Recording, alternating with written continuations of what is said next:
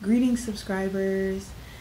I will be talking today about red wine, the difference between the ones that you love and the ones that you don't, and why. We're going to be talking about tannins, the difference between dry, bitter tasting wine and more fruit forward, light bodied wine. So we're going to be tasting a Pinot Noir today, and then we're also going to be tasting a Cabernet Sauvignon. And I'll be talking about the difference between the two of them and how you can find your favorite red wine no matter which type you love, dry or sweet. So if you want to know more, stick around. This is the Tiny Tasting Room.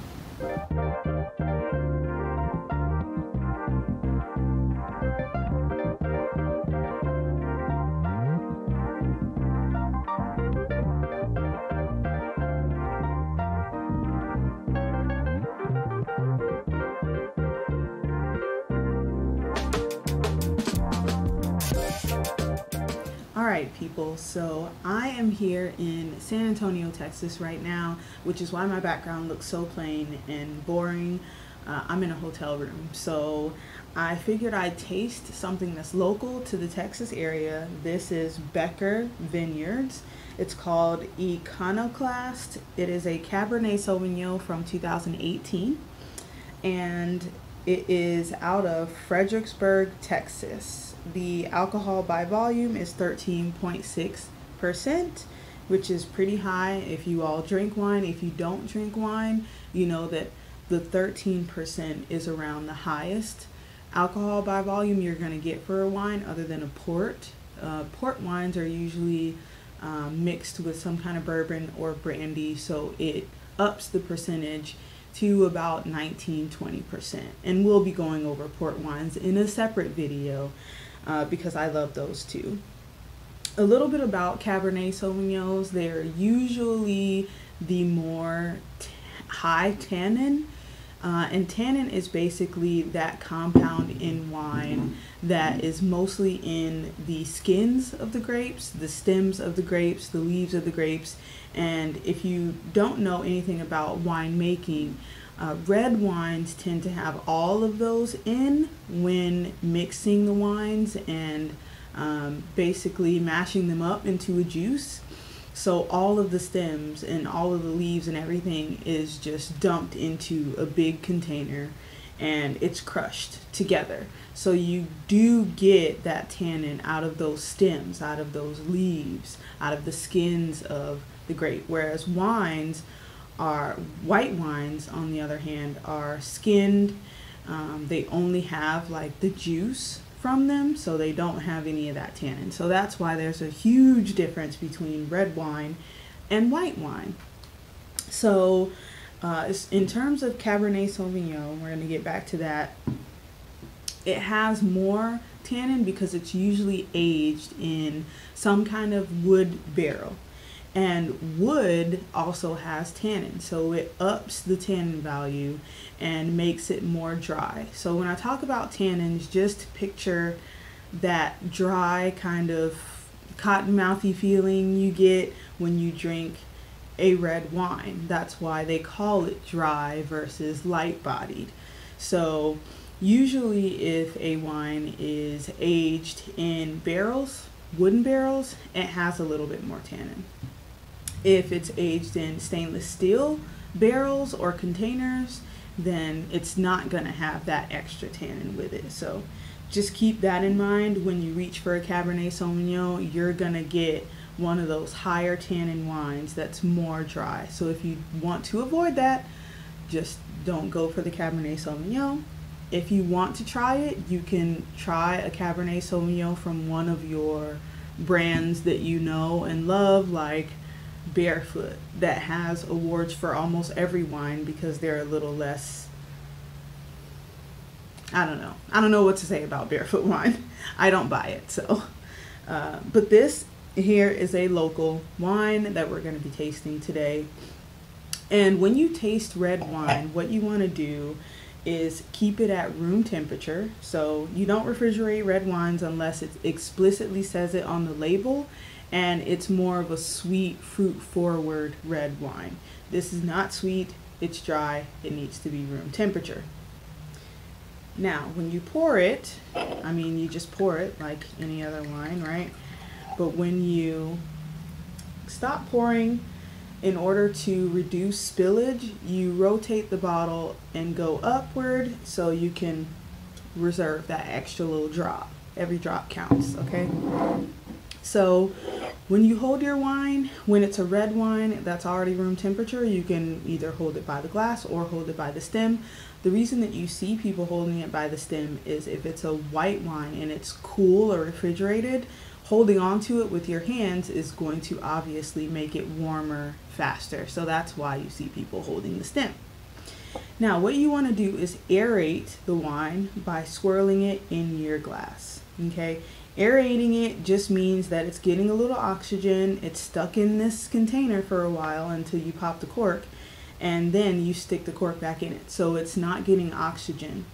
That kind of gives it a little bit more surface area, the swirl, to expose it to the oxygen in the air. And when you swirl it, you can kind of sniff, and you can get all of the grape and all of the fruit that's in there. It's gonna smell really good. It's grapes, it's fruit. After you sniff it, you can take a sip. Now, notice how I kind of let it sit in my mouth for a little bit before swallowing. Some people do the full like slushing it all around your mouth. I don't do that, but in order to let the wine wash over your taste buds, you're going to have to let it either sit in your mouth for a little bit or literally actively slush it around like people do. So you swirl, you sniff, you sip,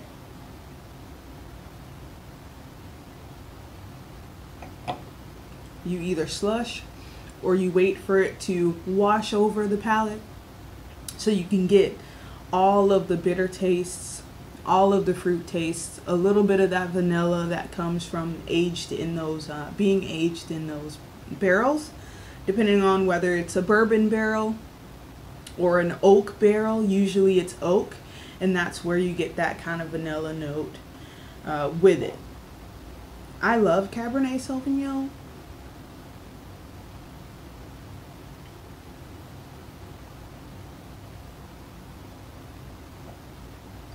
It sits on the palate. To me, it's nice and fruity, but to other people, it doesn't taste fruity, and that's fine. It's just your preference. But if you want to try it, I encourage you, absolutely give it a try. You can purchase one of the smaller, you don't have to purchase a bottle like this. They tend to sell smaller bottles, and even smaller than this one. This one is a 375 milliliter bottle, whereas obviously this is your 750 milliliter bottle. So you can get small bottles, or you can go to a vineyard and taste their wines, and they'll only give you like this much.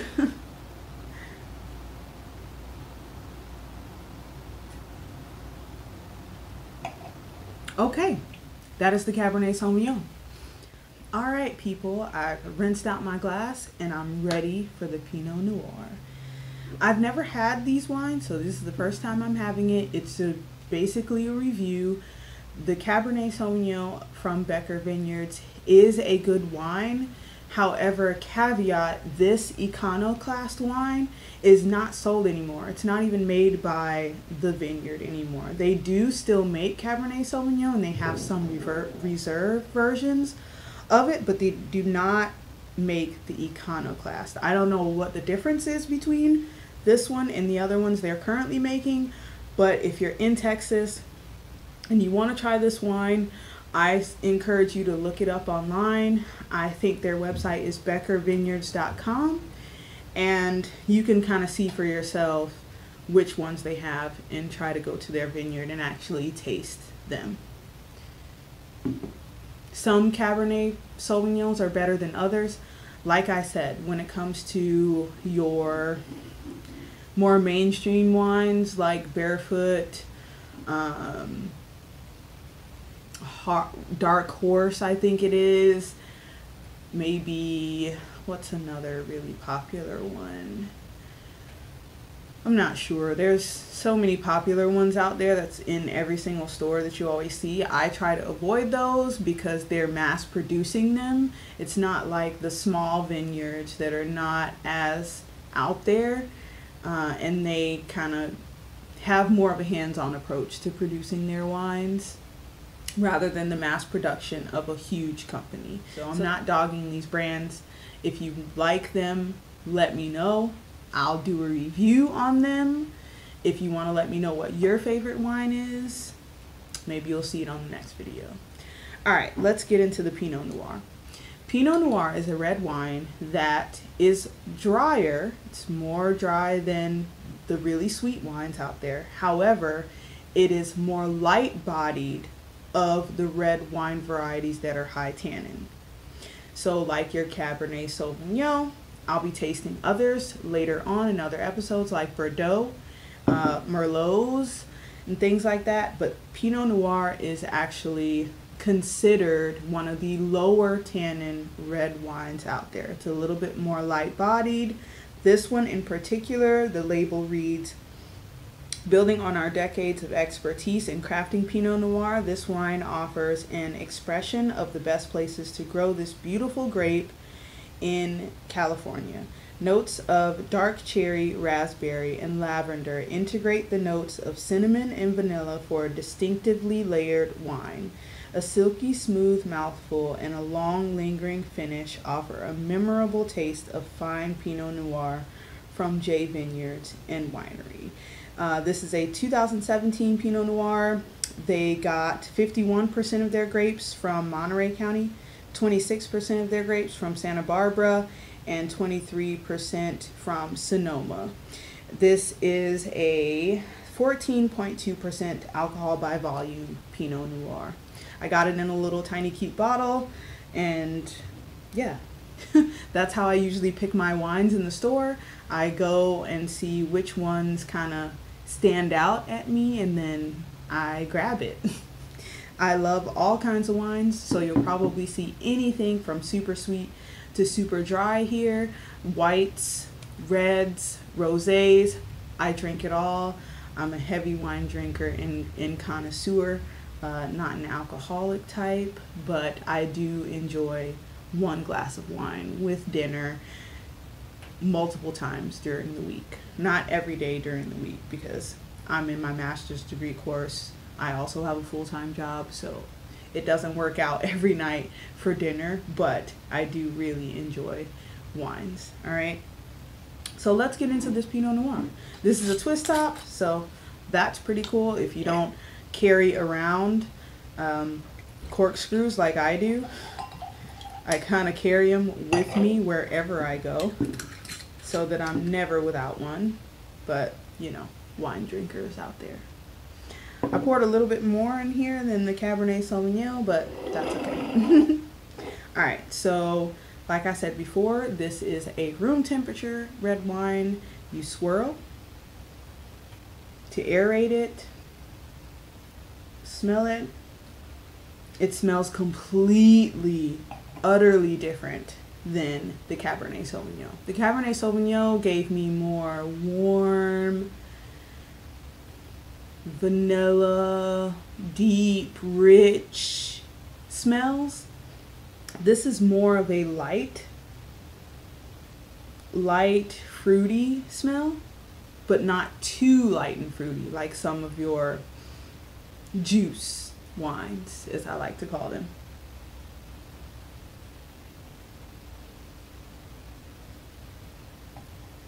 You give it a swirl in your mouth to make sure it touches all of your taste buds. And it has that lingering flavor. It has a little bit more pucker factor than the Cabernet Sauvignon because it's more acidic. It's more fruity, therefore it has a little bit more acid than those dry wines do.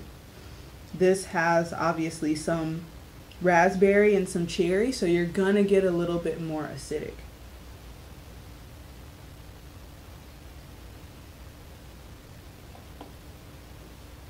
There's a little bit more bite, but not in a bad way. So this is more easy to drink if you're afraid to venture out and go full on Cabernet Sauvignon. Start with a Pinot Noir. If you want to explore more dry wines, go for the Pinot Noir first. Just find a Pinot Noir in a store. It doesn't matter what brand. Just grab one. If you want to grab a small one just to taste it, you can. If you want to go to a vineyard to taste it, if they have Pinot Noir, you can do that. A lot of wines in the store are going to be manufactured in California. It's wine country out there. So they grow a lot of these normal grapes that you see, like your Pinot Noirs, like your Merlot grapes, like your Cabernet Sauvignon grapes. On the white side, like your Sauvignon Blancs, your Pinot Grigios. A lot of those grapes are grown in California. That's just the climate that they grow in, and they thrive in that.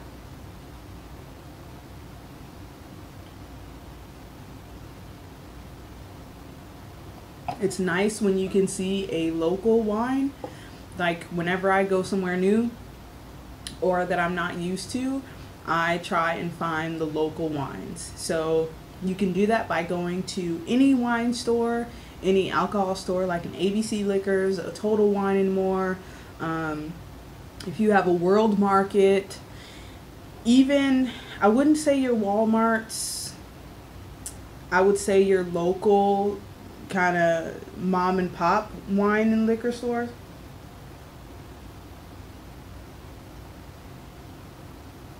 But your Publix, your Walmart may have local wines, may not. It just depends. I know I'm from Florida, and the Publix in Florida offers local wines. They don't have many, so you're gonna have to like really look for them, but I wouldn't go to Walmart to find a local wine. You're probably not gonna find it unless you're in California.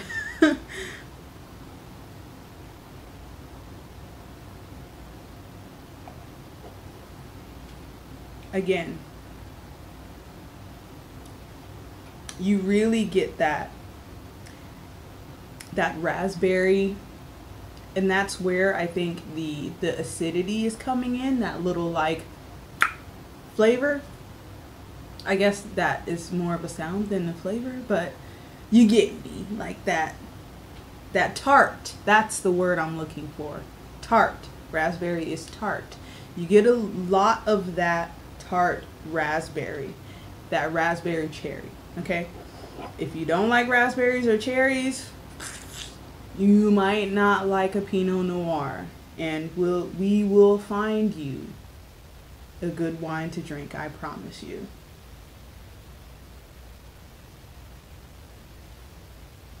So please stick around, like the video, subscribe to my channel. I will be going over so many more wines, and I promise you, if you are trying to venture into the wine game, you will find something that you like through this channel. I promise you that. So stick around for next episode. Episode 2 will be on the white wine side of this. I'll be tasting a Chardonnay and a Pinot Grigio. 2 red wines, kind of like the Cabernet Sauvignon and the Pinot Noir on the white wine side. Chardonnays are a little bit more dry, and your Pinot Grigios are a little bit more fruit forward, light bodied. So I'll be comparing those on the white wine side next week. That is the end of my episode 1. So if you're here for episode 1, you're a real supporter, and I thank you so much for tuning in. There will be so many more videos to come. Please like and subscribe, and I will see you next time on the Tiny Tasting Room.